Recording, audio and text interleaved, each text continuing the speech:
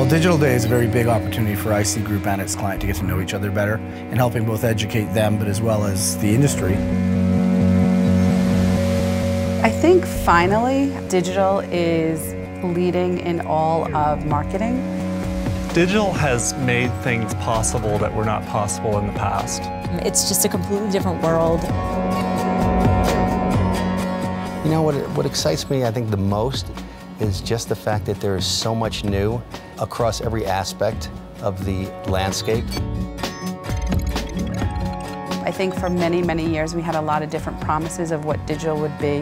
Like radio, television in their infancy. When it first started, people were looking at it, reading books. As it grew, as it evolved, people started using it to actually communicate. When MSNBC first came out, I remember everyone saying it was the convergence of television and the internet, and that was in 1995. We're positioned in a place that we could really evolve, and it's really the ideas that drive it. The small shops that you're seeing starting up all over the world are making huge impacts globally. They're changing the world in terms of how they do social media, how they do digital marketing, how they do online media. I think with that comes a lot of the cool factor, and everyone wants to be there first and do their own thing.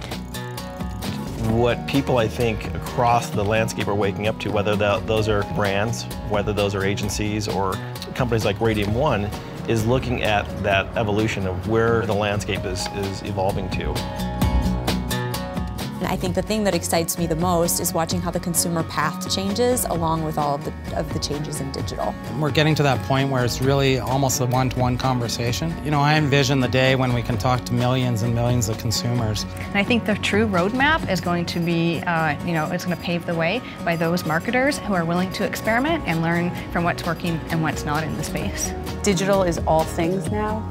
So your television is digital, your smartphone is digital, your computer, your laptop, your tablet. So I feel like we really are starting to live in the digital world that we saw the promise of. I look at my kids today, at the ability that they have to communicate across the web, to find things that are relevant and important to them. It's a very exciting time. It's not just new sites, it's still new technology, there's still new business models being created, and there seems to be a kind of a new understanding of how to harness the capabilities and the power of the web. I look at it as an exciting frontier that's to be conquered, to explore it, and to build strategies that make new things possible.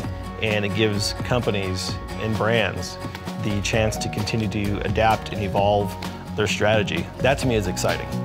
Finally, we can have a real conversation with consumers.